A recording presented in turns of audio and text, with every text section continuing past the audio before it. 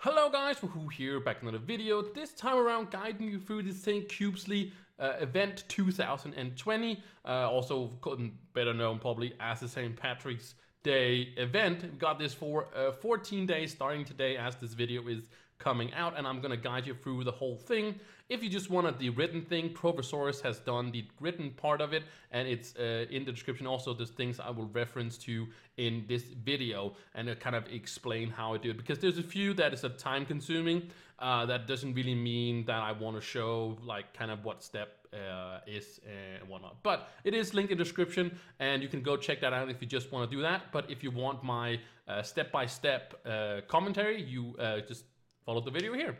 So step number 0, which you don't want to, you can see I am on step number 1 because I just started this, and but there is a step number 0, and that is to reach mastery level 10. So if you're not mastery level 10 yet, you do have to get that, and you will start getting confetti balls. And you can see in my inventory there is a confetti ball right down in here. You can, I guess I can open my inventory. It's right here, the confetti ball. You can also make these, by the way, but I'll explain that when we get further on. So step number 1 is to gather lucky dust, and lucky dust comes from doing dungeons. So regular dungeons, any dungeon at all, when you defeat the dungeon, it's done, and you have that little chest in the end. You open the chest or destroy the chest, and in that, with all the other loot and stuff like that, you will find that lucky dust. And I'm not sure how much drops, if it's just 1 per dungeon, but I would assume that it's at least 1 per dungeon. It usually is. It's not like you have to do at least 60 dungeons or something like that. I know it's gonna drop for every single, but sometimes they might also, but from the higher dungeons, sometimes it drops more. It used to do that in the last time this event was around, but it doesn't really matter. You're just gonna get it by doing dungeons. So pretty easy step number 1, and that's gonna give you 10 chaos chests. So that was step number 1. Let's jump on to step number 2. So step number 2 is to craft with the lucky dust. And lucky dust is the things we were gathering before, and now we have to craft 3 things with the this dust, and you will find this in the Radiant Day Spring. And I will go there real quick. I will use to the hub. You have to, when you have gathered the 35 dust, you just go to the hub, and you're gonna get up right here, and over here you can see actually there's a bunch of people already in the Radiant Day Spring, and you just click this one, and then you can craft things with it. And you don't craft the confetti balls. You can, of course, if you want to do so, but this is what they want you to craft. So you probably want to just do the 5 or 3 lucky stars, because you have to do 3 of these. And of course you need a little bit of flux with that as well. If you gather more dust or than that, then you can just make the seeds if you want to do that. And the seeds basically give you the lucky clovers.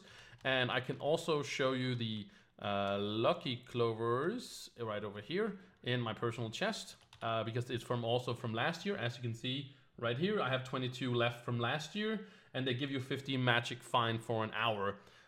So these are basically from the last time we had this event. So that is step number 2. Let me find a decent spot to talk to you about step number 3. So step number 3 is to spread some luck, and basically by doing this, you just have to plant some seeds or throw some lucky stars to help others. So as we talked about, maybe I can show that again. Maybe that makes a lot more sense if I go over here. So the seeds, these seeds makes the lucky clovers, and when you've done this, so if you use them, or basically they wanted to plant those seeds, so you don't have to use them or anything like that. You just plant those seeds, or you take these lucky stars and you throw them basically around with up to 7 other people. So it's like a piñata, and that increases everybody's those 7 people and you with some extra luck, which extra magic find for these 5 extra minutes, or 5 minutes basically. So that's what I mean by they wanted you to spread the luck around, and that is step number 3. So either you just plant those if you had more, if you just want to plant them down, or you want to get the just make the 3 lucky stars and then throw them at people, what you want to do. So that is basically step number 3. So we can get on to step number 4. And step number 4 doesn't really have much to do with anything other than you just have to trigger your magic find. So of course, the more magic find you have, the more lucky you are going to do this. But just playing around, that's why it's time consuming for, I do have a lot of magic find. I think I'm running around with 3,000 or something like that. Yeah, right now I'm 3,490. And that's without Patreon or anything like that. But that would probably, with that much magic find that I have, it would probably be enough getting my magic find to trigger every single time I do a dungeon. But if you have very low magic find, this is going to take you a while to do so. But it is going to just go out there, do some dungeons, just do what you regularly would do. And just this step number 4 is just going to make itself do that. The next step is a little bit more tricky. Because it is 3-star dungeons, and if you're really, really new, you're not 3-star dungeons yet, but in these 14 days, if you just play every day, if you're starting as of right now, you should be able to get some 3-star dungeons in by you know, this event is done, basically, and that is step number 5. To do 15 3-star dungeons, and 3 stars is, of course, if you don't know what 3 stars are, let's just go to a Candoria world and I'll show you what a 3-star dungeon is. Those are basically the big star dungeons, and you can see, okay, we can use this as a reference.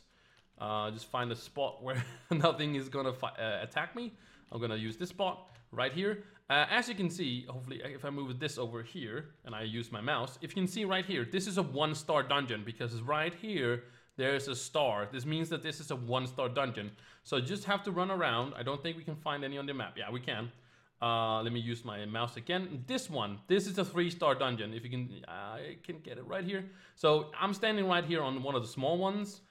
These ones are where people start. These are the starting points. These on the map. These are recipe dungeons. And these are the 3-star dungeons. You have to do 5 of these. Oh, sorry, 15 of these. And you will, you know, get it done, basically. So you just have to find one. There's one over here, actually. Oh, there's one right here. Okay, so let's just fly really quickly, and let's not make it too long, because you probably already know what a 3-star dungeon is. But if you shouldn't be, let me stand right here. You can see this one. See, you have to do the 3-star dungeon. So I basically completed a quest, if you see down here, but that's the daily quest that I want to talk about also in the end. But we were step number 5. Let's do step number 6 is, well, so step number 6 is to throw confetti or lucky stars. So as you saw in the crafting bench, should we go back? Let's go back. Let's just go back and I will show you. Lucky stars can also be thrown, the ones you threw before, if you want to spread some more luck around, if you want to see it like that. But you can also just craft with the confetti balls, and it costs you 100 glim, so that's not very expensive. You should probably have this. If you don't, you can buy it off the marketplace, the glim, and then make 10 of these confetti balls, and you have to throw them. So it just doesn't make it so you have to you know, you do have to throw them. I also think you can still craft them in the fun factory. I don't know if that's cheaper or more expensive. I want to check that out real quick. So if you are in our club world, information is also in the description to join our club if you want to do so, and we got all the crafting benches and whatnot. But there's something called the Fun Factory, and in here you can also craft confetti. Oh, it's the same price. Okay, same price, so it doesn't really matter. You can craft it there or you can craft it here. Doesn't matter, but the same thing here. You can also, every day you will get a confetti ball to remind you to do gather an ore, right? Every day to gather an ore. So you can actually wait 10 days and you will have 10 confetti balls if you really want to cheap it out. But yeah, it's not really that crazy. But it will give you a confetti ball every day for reminding you to go and, you know, do your daily thing. So it's going to give you, check out the adventure. So they're just giving a confetti ball, so they have something to give you. So it will show up here and people will say, oh, okay, cool. I have to remember to do my dailies. Because the daily thing is also a thing. And there's basically a daily thing to do every single day. Today, because it's the first day, it's gonna be gather an ore. Tomorrow, it's gonna be upgrade a gem. By the way, we're done with the whole quest line. This is the daily adventure you have to do every single day.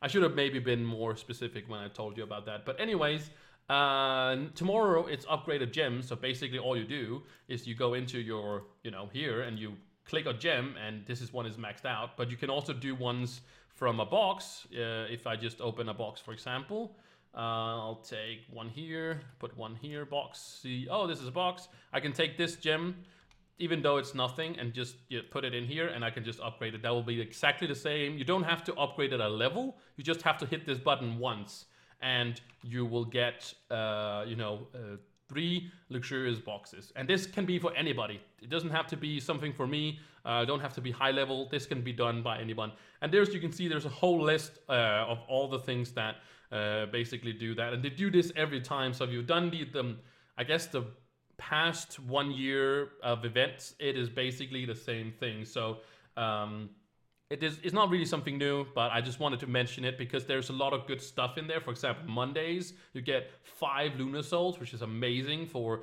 basically doing nothing, just gathering a key fragment. That's basically something you get from doing a dungeon over Uber 1 or U1, for example. You get some key fragments there. So pretty simple stuff, but very, very rewarding. So with that said, I hope everything you saw on the screen, as I said, make sure you like and subscribe the video, because it will be shown to more people and we can help some more people get this event done. And it's actually a pretty nice little event, not too shabby, I would say. And of course also the daily things and whatnot. Again, thank you so much for watching. Again, if you liked it, make sure you like and subscribe. I said that 3 times, that's too many. Never mind. Thank you so much for watching, and I will catch you in the next one. Bye!